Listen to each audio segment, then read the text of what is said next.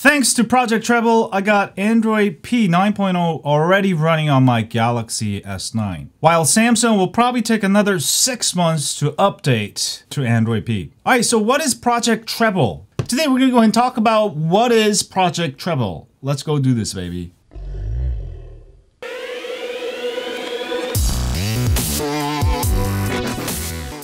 Alright, so Google has launched a new way of updating their Android OS operating system, for those of you who don't know what OS is. Starting in 2018, called Project Treble. Although Google uses pure 100% Android OS on their phones like the Pixel and the Pixel 2 I got here, right, which runs pure Android OS. Many manufacturers like LG, Samsung, Huawei, Xiaomi, they all add their own UI, skin, extra features. Something like the Galaxy Note series, it has an extra S Pen, which is obviously not part of the original Android code. Alright, which means Android manufacturers like Samsung, LG, Huawei, Xiaomi, yada yada yada, they gotta add their own extra code. So it's a custom code. They take the Android OS and then they'll stuff it with their custom code. Now the problem is when Android updates their OS. For example, Android updated from Android 7.0 Nougat to Android 8.0 Oreo. Now what happens is, so let's say the Galaxy S7 had Android 7.0 Nougat. Let's say Google announces the next Android Oreo 8.0. What Samsung will have to do,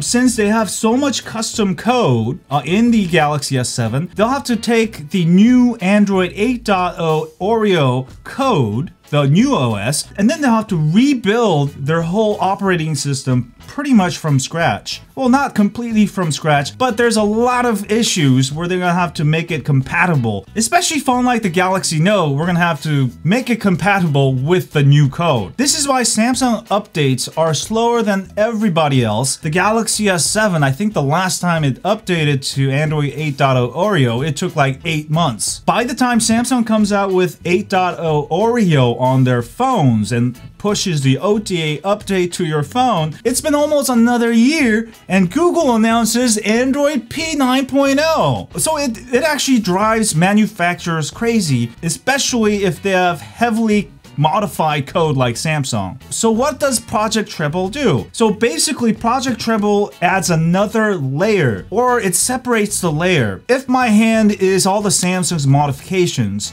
and this is Google's pure Android OS, before they would make fried rice like this. So every time there's a new code, they'll have to make new fried rice. Alright? Android 7.0 Nougat, make fried rice. Android 8.0 Oreo, make new fried rice. Android 9.0 Pie, they make pie mixed rice. Yeah, that sounds really bad, right? So how does Project Treble fix this? So now Google has separated those two layers. So Samsung can keep their modifications separate from Android's original OS, all right? And when Android OS updates to 9.0, Samsung doesn't really have to do much because it's now separate. So whether Google updates from 9.0, 10.0, 11.0, Samsung can keep their modifications. Alright? Which means every time Android updates their OS from now on, most likely you'll be able to get that update instantly. Maybe not instantly, within a period of maybe a month. Alright? Which is great for users. You're going to be able to get all the security updates, all the latest Android features. You no longer have to wait for these features because a lot of times Android updates improve your battery life, performance. For example, Android P 9.0 has improved battery efficiency by almost 30% by killing any apps that don't really need to be running. Alright, as a whole, it makes Android better. And although I'm not sure on this, eventually, for example, for Samsung updates and Android updates could be separate. Which means when new Android OS comes out, users can just simply update their Android OS. And then you got all the S Pen features, all the Samsung features. When Samsung updates their features, they can update that too. Alright? So possibly, I'm not 100% sure on this, but possibly users will be able to update their Android OS as soon as it comes out, just like Pixel phones.